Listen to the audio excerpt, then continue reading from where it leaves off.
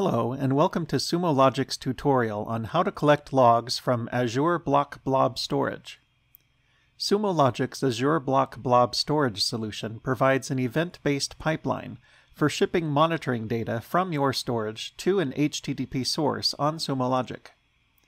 This video will demonstrate how to configure an Azure-to-Sumo pipeline for shipping those available logs from the Azure Block Blob Storage to an HTTP source on a hosted collector in Sumo Logic. The first step is to create and configure a storage account to which we will be able to export monitoring data for our Azure service. The storage account you create must be a GPv2 storage account, that is, a general purpose version 2. If you already have an Azure storage account with some other container, make a note of its resource group, storage account name, and storage account region, and you can proceed to step 2. If you do not have an Azure storage account, create a new general purpose v2 storage account, and note that all services in Azure will create containers automatically. If you want to export custom logs in some other container, only in that case, create a container in your storage account.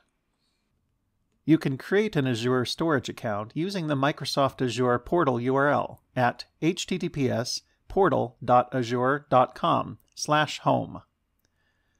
Log into the portal with your Microsoft login credentials, and on the Azure Services homepage, click Storage Accounts.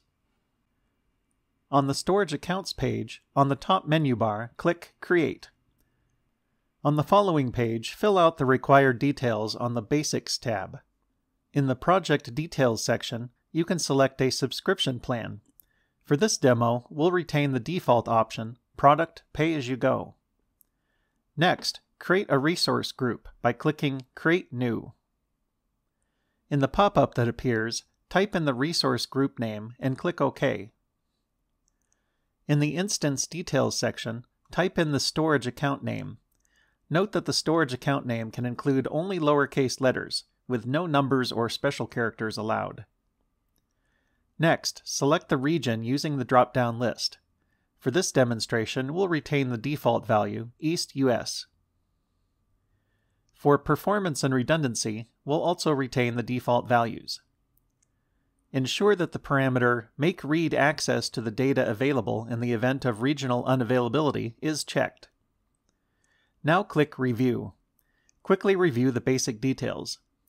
Note that we haven't set any advanced parameters in this demo, hence the default values are also retained in those sections. Now click Create. The storage account should be created successfully. Once the deployment is complete, click Go to Resource. The storage account's overview and details will be displayed. Remember that all services in Azure create containers automatically. However, in this demo, we'll see how to create a custom container in our storage account. In the left navigation pane under Data Storage, click Containers. On the Containers page that appears, click Container.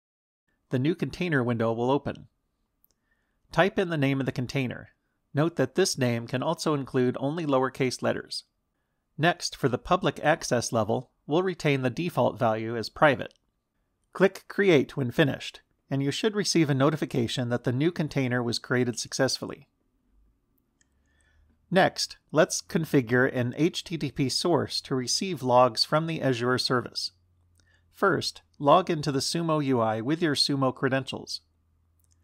Select a hosted collector where you want to configure the HTTP source. If you do not have a hosted collector, create one as described in the Configure a Hosted Collector doc page, which is linked in the description section of this video. Configure an HTTP source for your hosted collector. If you need help, refer to the HTTP logs and metrics source docs for the detailed steps, which are also linked in the video description section. After creating the source, make a note of the URL shown. You will need it in the next step. In the final step, we'll use a Sumo-provided Azure Resource Manager or ARM template to create an event hub, 3 Azure functions, a service bus queue, and a storage account. First, download the blobreaderdeploy.json ARM template. The URL that can be used to download this template is provided in the description section of this video. Note that this template uses consumption plan, which does not support VNet integration. Alternately, you can use blob reader deploy with premium plan.json, which uses the Elastic Premium plan instead. Click Create a Resource, then search for Template Deployment in the Azure portal, then click Create. On the Custom Deployment blade, click Build Your Own Template in the editor. Copy the contents of the template and paste it into the editor window, then click Save. On the Custom Deployment blade, create a new resource group, or select an existing one. We recommend creating a new resource group while deploying the template, for help in cleaning up later. Next, choose a location. Next, set the values of the following parameters. The Sumo endpoint URL is the URL for the HTTP source that you copied in the previous step. The storage account name, storage account resource group name, and storage account regions are fields from the storage account that you configured in step 1. The filter prefix field is optional, but if you want to filter logs from a specific container, enter the path shown on the screen here, but with the container name variable replaced with your specific container name. Note that resource group names cannot have underscores. Next, go to the Review and Create tab, then click Create. Verify that the deployment was successful by looking at the notifications in the top right corner of the Azure portal. In the same window, click Go to Resource Group to verify that all resources were successfully created. Next, click Storage Accounts and search for Sumo BR logs, then select it. Note that it will have a random string attached to it. Now in the Data Storage menu, do the following. First, click Tables, then click Plus Table. Enter File Offset Map as the table name, then click OK. Then upload your test files in the container that you created in Step 1. This table will store metadata of each task created by the producer function to send the data to Sumo. The logs from Azure Block Blob Storage will now begin to flow into Sumo Logic. Note that for a custom container, you will have to create a block blob so that logs start flowing in.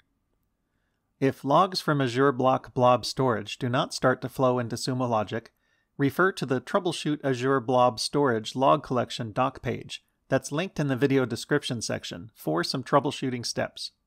In this video, we learned how to configure an event-based pipeline for shipping logs from Azure Block Blob Storage to an event hub, onto an Azure function, and finally to an HTTP source on a hosted collector in Sumo Logic. We hope this video has been helpful. Thanks for watching.